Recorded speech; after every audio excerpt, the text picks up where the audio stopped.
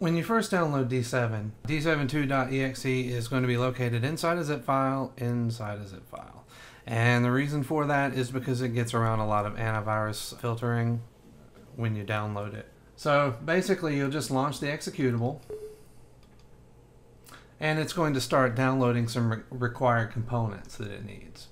Now I have my key, my product key registration in a file here, but you'll have that in an email. You're going to want to copy and paste the registration name and the product key exactly as they're listed in the email. You don't want to type any of them in. You want to ensure that there are the spaces and the dashes in the product key. That is important, and it is bound to the registered name. So if you change this, the product key will not work. You're also going to need to enter in your dcloud credentials, which you would give to me to create your dcloud account. It's probably important that you test this just to make sure everything's going to work before you try to proceed. Finally, we need to enter in a technician password, and this is used primarily to encrypt your D7 configuration when uploading to dcloud or your FTP server if you choose to configure one.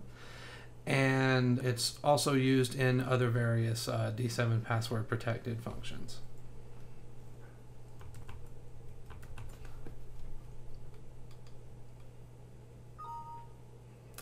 Now click OK, and we should have the license agreement. If you agree, d7II should launch and now download all updated components. Okay, now we have a fresh launch of d7II. We'll go to check for updates. It never hurts to do this. D7II is designed on first launch to actually update absolutely everything anyway, except for the test pack. So we're going to take a look here around the update screen as long as I have you here. We have a recheck for updates.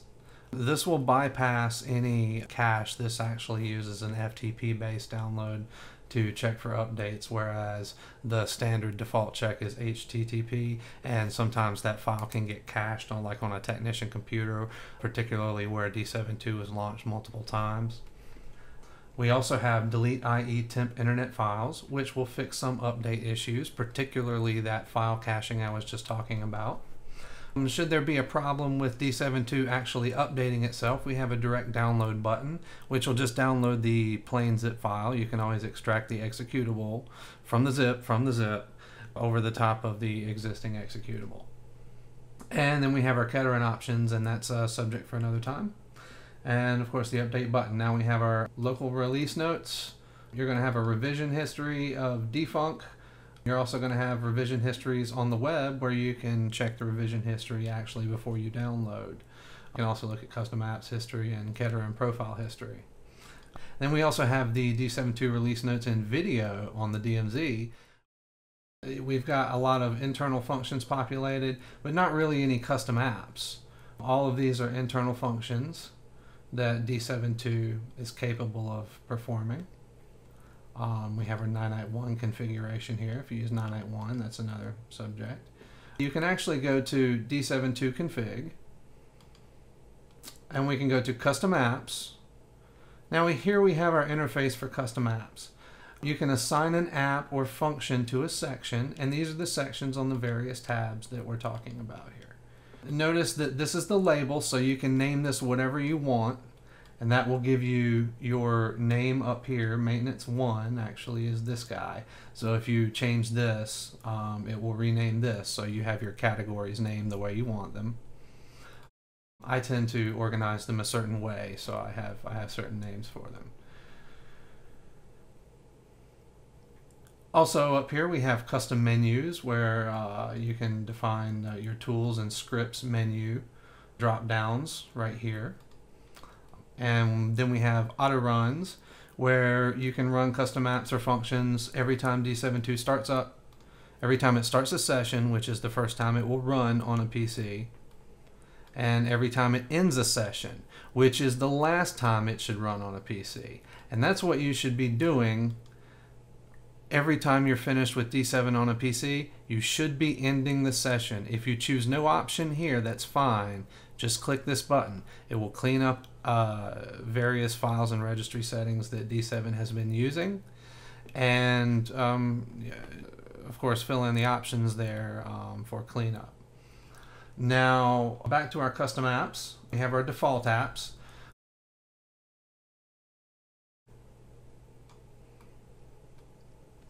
We have user-created apps. This is anything that you create. We have our downloads from dCloud, and then you have your dCloud shared, which will show you apps on dCloud that other people have contributed. Now we have our internal functions. We have our MISC. Down here at the bottom we have all functions.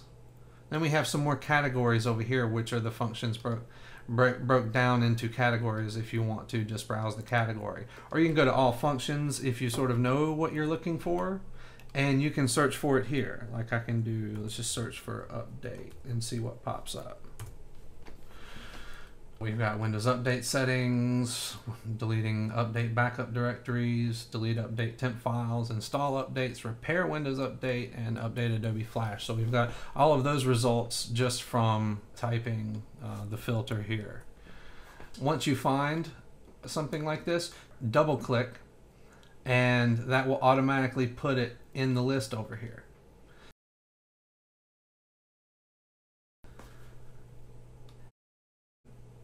Go to add app/function, which enables drag and drop. This will give you just a little warning message that it enables a drag and drop, and because it makes a few things a little finicky, we recommend not leaving this enabled. So it will bring up the menu where you can select your functions or your d7II default apps, and essentially you can just right click, drag and drop them wherever you want them to be. And of course you can also drag and drop them in between your boxes here on the tab, and then move them up and down as you see fit.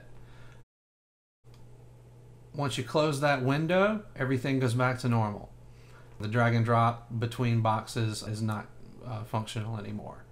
Once you figure out the items that you want, you can check them, save an auto mode profile, and it will always be loaded when you start D7. Or you can have other auto mode profiles that are already there. There's a couple of them that are already predefined, and they'll select a few things from what's already here. So you can use those in addition to the default. Basically, to run an app, you can just double click it.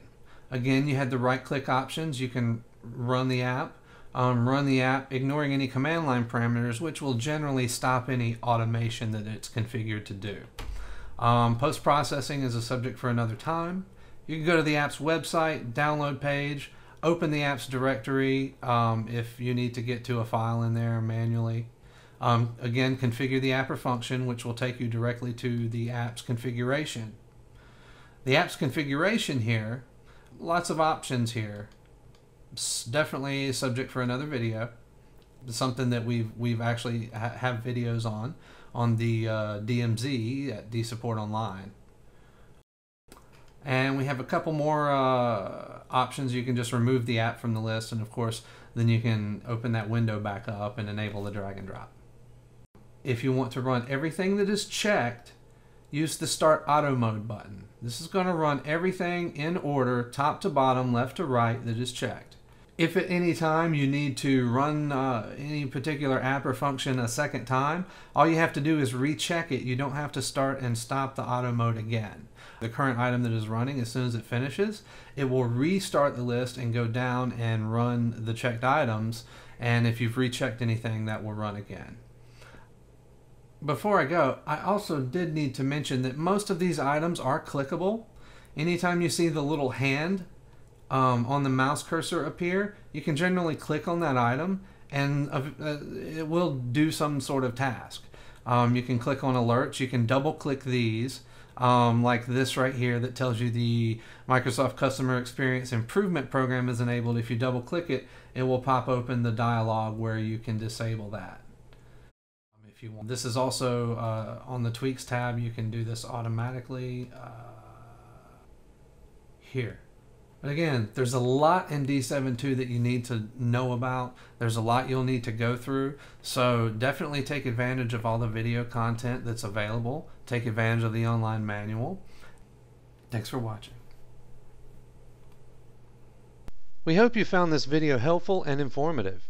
If you liked it, check out the DMZ exclusively on dsupportonline.com. DMZ is the d7II member zone, which contains quick tip videos such as this one, extensive d7II training videos, malware removal videos and tips, custom configurations for d7II, discounts on additional training, and premium members get 3 hours of d7II personal training at no extra cost. So check out the DMZ, dsupportonline.com/DMZ.